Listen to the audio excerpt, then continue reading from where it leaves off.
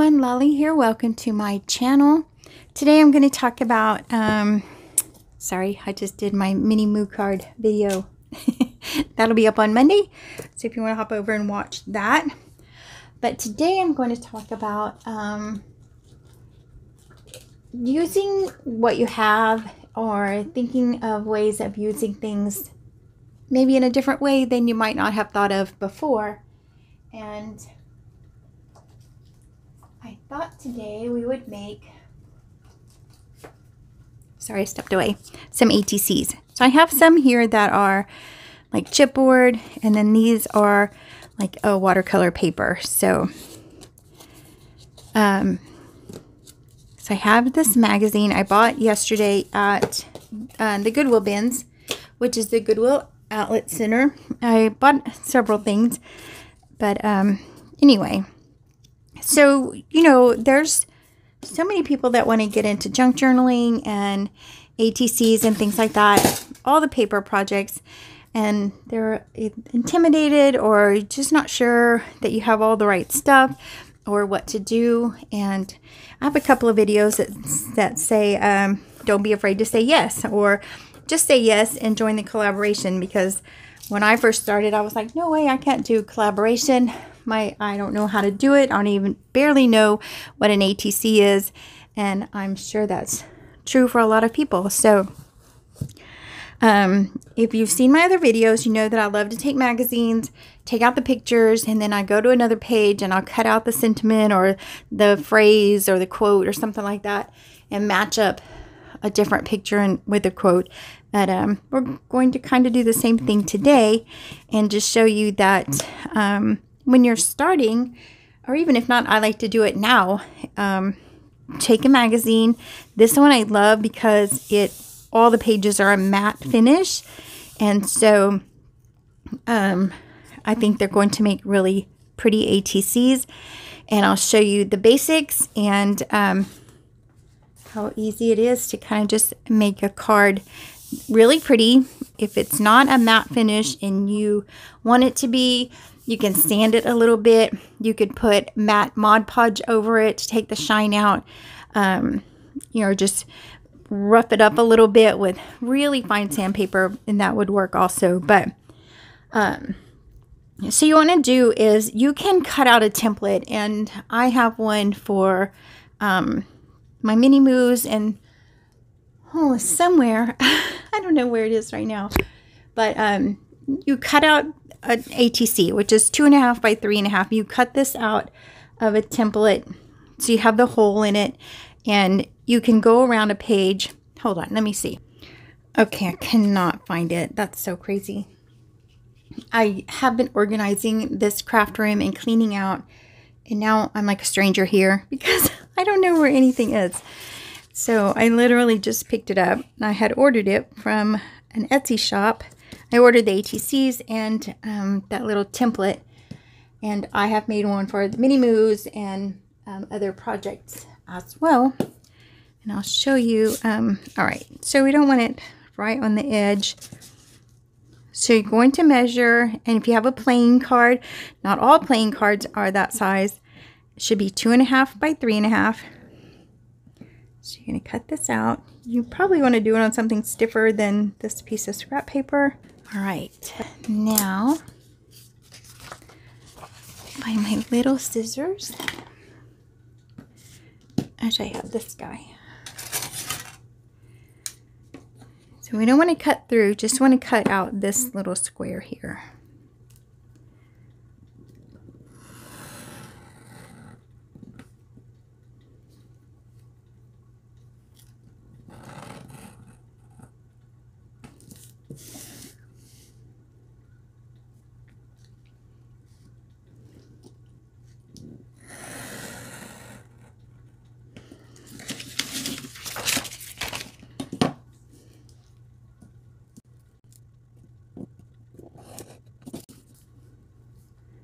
So this little template will do whatever project you're working on. An envelope, an ATC, Rolodex card. You just want to cut out the size that you need. And then you'll have a little, instead of holding the card over your project and it blocks your picture, if you have this, you'll be able to see exactly what's going to show up in your on your card. So for example, so this is my ATC card size here. So if I was going to put it over this base, I'd be trying to figure out where to put it, and you can do that still, but if I use this, then I can tell exactly what's going to be inside this card. So here I'd like to have the word artisans, but maybe not. So anyway, that's the idea. So for whatever size project you're doing, cut yourself a template, and then like at night sometimes when I'm watching TV, I'll get my magazines out and I'll just start going through, and then I'll know what I want to cut out, whether it be ATCs, Rolodex. Right, so let's cut out some cards. So, and I have a video from maybe 2 years ago that shows using those little templates, and the template I'm looking for, oh, I found it. Ah, of course. So this one I ordered from a shop from Etsy, gosh, years ago. But she also has the stickers that you put on the back when you do an ATC swap. And so that's what I ordered from her. But this is it. The same idea. We're just going to cut out the hole instead of trying to put our card over to see what's going to fit. So that would be a pretty one right there. So you can cut that out, put a quote or a sentiment or something on there. That would be really pretty. So, all right, I'm going to switch to this one then since I have it. And sometimes when you do this, you see things that you're like, oh, nothing on here, but could you put a sentiment on this chair, an old quote or something like that? That would be really pretty. You could capture this plant. So now when I'm looking through my template, I see things completely different. Like for first sight, I'm like, no, I don't think so. But look, this one, you just have a beautiful background. I think I would save this picture for something else, but look at the beautiful backgrounds you can get just by looking through this kind of lens. Like here you have this really pretty. So I just love it. I love the way you can just capture, like, look, this is a table. And I wouldn't think that I'd need a picture of a table, but now look what I have. I have this beautiful design right here. So I love that. This little slot right here is to measure when you're mailing something. It can't be any thicker than that to be just a regular first class mail. So that's what that slot is for. not that I could do that skinny, maybe that, but anyway, that's what that's for. It's just to measure when you're mailing something to make sure it's not too thick. So here again, we have some trees, beautiful background. Add your embellishments, some metal pieces, your inking, all of that. Here's an archway. That would be really pretty to put on something, and then cover up the writing. Look how pretty that would be. So anyway, I just love it. I love just looking through magazines with these little templates and just seeing the beautiful backgrounds. Like even that, I mean, they're just so pretty. And then once you narrow it down to that little square, it's a whole new world. Look at these. Now that I love. And then this one, beautiful. You're going to have the best ATCs when you go through your magazines. And I think that we all have magazines of some sort, or we have a friend or a neighbor or somebody that you could get the magazine from. So I think it's readily available to you to find them somewhere. And so it's a lot of things that would just make really pretty. And then if you added your own on here, if you did some line drawings on here or some doodles, I mean, it doesn't have to stay this serious, right? You can put your doodles on there and your markings, things like that, and make a whole new scene out of it. I love it. Okay. Really pretty backgrounds. Oh, look at this. This would make really pretty background here. You could have this as a background, this as a background, and you're almost there. I mean, by the time you cut that out of your magazine, you're literally almost there. So that's beautiful. That would be really pretty for spring, if I could find a spring quote. There's another window here. All right, so guess you guys get the idea. Look at this. So it's a little bigger, but I mean, you could turn it this way and just have the bugs. I love it. I think I'm gonna use that for something. So, and here's just the panels back here on this wall. My frame. And so here, now look what I have. However you want to put it, even or like this. Love it. Could even have your little light over here. And even just for backgrounds.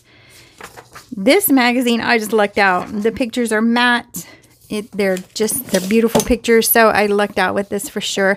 And at the bins, books are 25 cents each. So not a bad deal because I'm going to get a lot of miles out of this book, I'm sure. Look at that.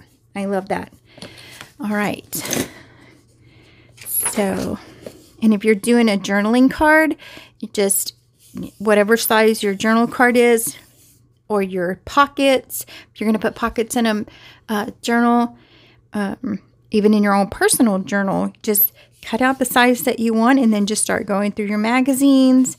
Even if you held it up to a piece of scrapbook paper, I just have this handy and I'll just use it. All the same thing, and it looks kind of boring, but once you narrow it down to what you're looking at making, then it changes the whole view. So if you were making a pocket, you come on here and you just cut out a section of it, and then you could put that in your book, or put this part in your book. You know, I go through my scrapbook paper with these all the time, and you'll find a flower at the bottom and you're like, oh my gosh, I just need that little section. I don't need this whole card. So look at this. Love it. There's your ATC already right there to go. Some ink. Beautiful. All right, look at these. These are, okay, let's use them. They are almost the size that we need, but we can make them the size that we need. I hate to mess up any of these pictures. They're so pretty. So we're going to use these. All right, so I'm going to cut them a little bigger so I figure out what I need. So, I mean, if you can tell, I love this whole idea with the template. And I have talked about it before, but it's a long time ago. So if you're new here and you haven't seen it, just want to give you the idea of how you can go through things. And because I hear a lot of people say they want to get into certain things, but they don't know how to get started. And again, when I first started my first ATC swap, I was sick in my stomach the whole time. I'm like, why did I sign up for this? What was I thinking? And then it turned out okay, because I mean, the best part about swaps is that your work is not like anybody else's, and that's the best part, right? You wouldn't want to get all the same cards from everybody if we all had matching artwork. So let's see. Oh, you know what I want to do first? I think we will, since we need a little bit of an edge around here. You can leave it and it would be like a frame, or let's see if we have. All right, you can put a solid piece of paper back here. You could ink your edges thicker, so that covered in the space. I'm going to do a couple of different kinds here, and I'll show you. I'm going to just line our edge.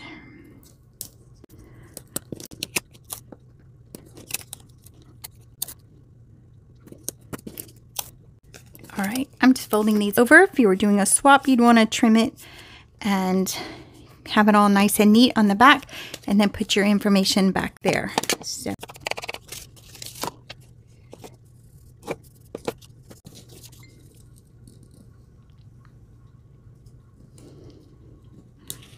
Okay, so I didn't need as much of a background as I thought I did, which is good.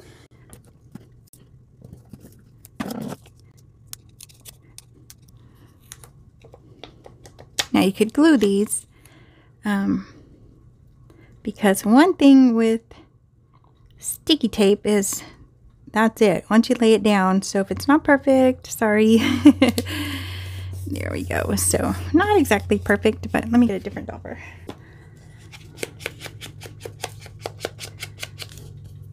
See, without the washi tape, I could have just inked a little bit thicker. And there we go. So here's our first ATC. Cute little scene here. We'll just cut out some words or something that goes with it.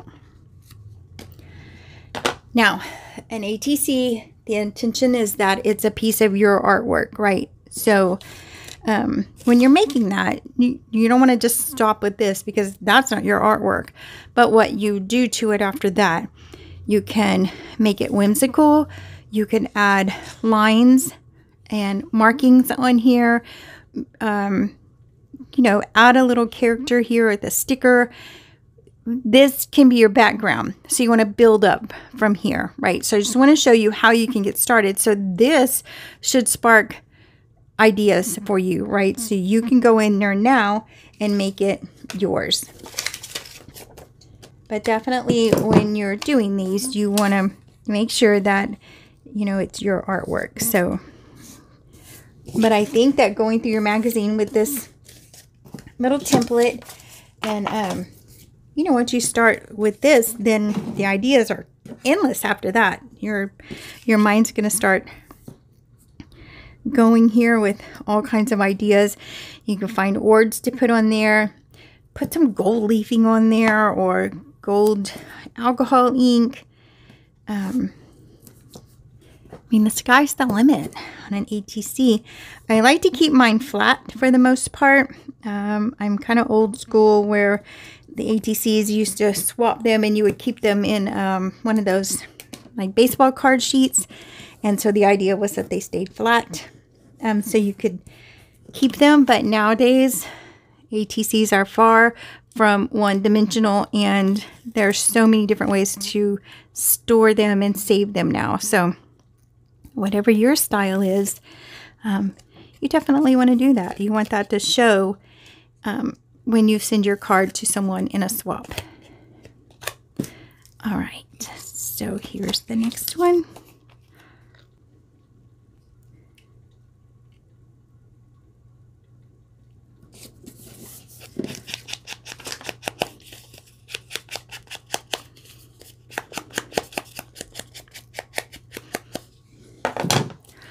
Okay, both pictures came from a magazine.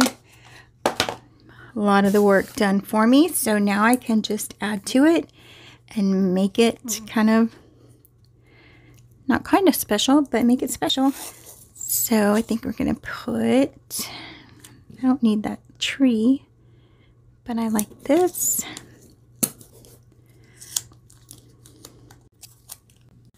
So what I'm doing here in the background is just going over all of the lines that are already showing.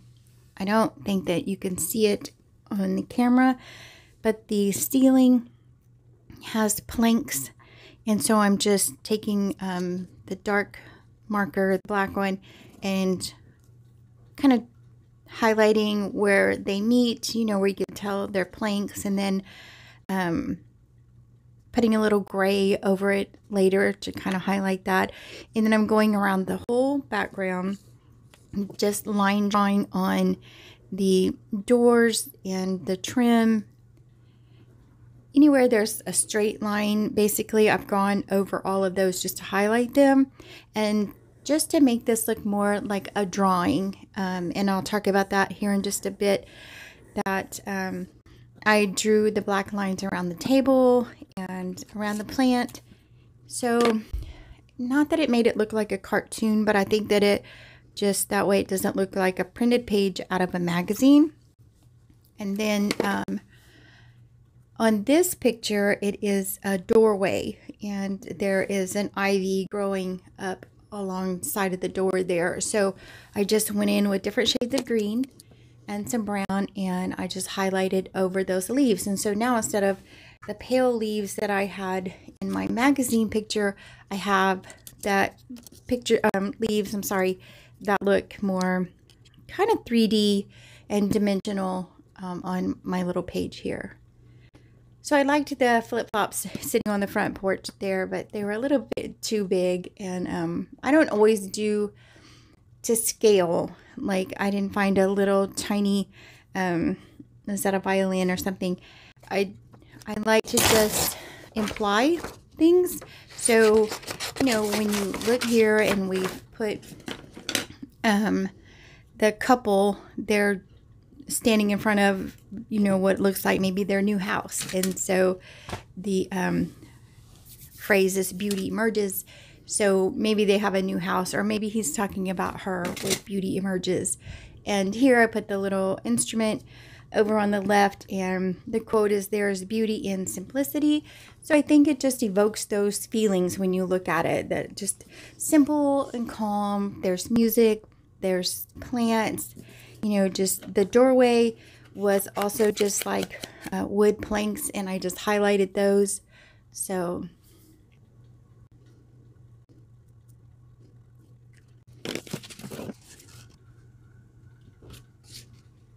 okay, so here we go.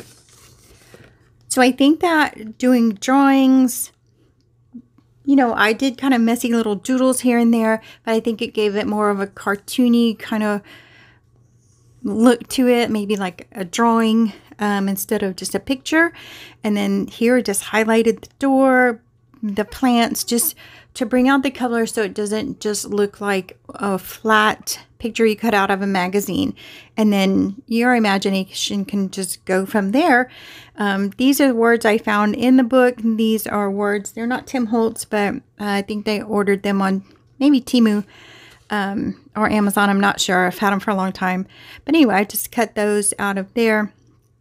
And so I was going to put the little bicycle or the flip-flops, but they were a little bit big. But so the more you add here, the more it's your artwork, right? So then you can make it an ATC that is yours and that you've created and you've had the idea.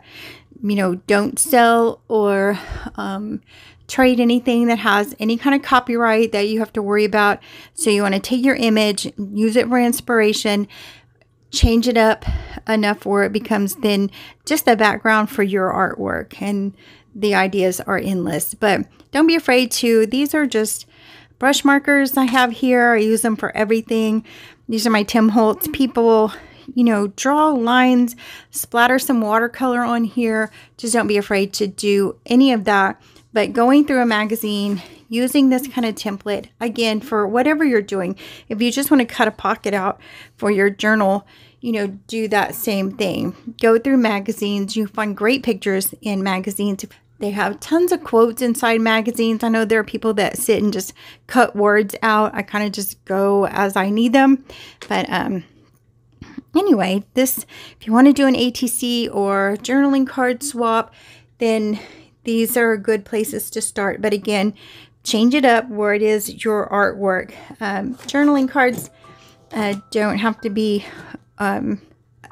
as focused on your artwork as an ATC, but an ATC is actually an artist trading card, and it's trading your artwork and your ideas and your vision in a little card and sharing it with someone else. So, all right. So thanks for joining me today. I just wanted to show you guys, you know, how easy it is just to take magazines. You can find them anywhere. Even in junk mail, you can find words that you can cut out, or do like the, what do they call it? The ransom style, where you just cut out random letters and make your own words. So you can definitely do that. But, you know, just don't be afraid to get started. Just jump in there and use this idea. Cut out your template and just start going through your magazines. And you'll be amazed at the ideas that you'll find just in that little box there. So, all right, you guys, I'll put still pictures at the end so you can see them better. And I will see you in the next video. Bye.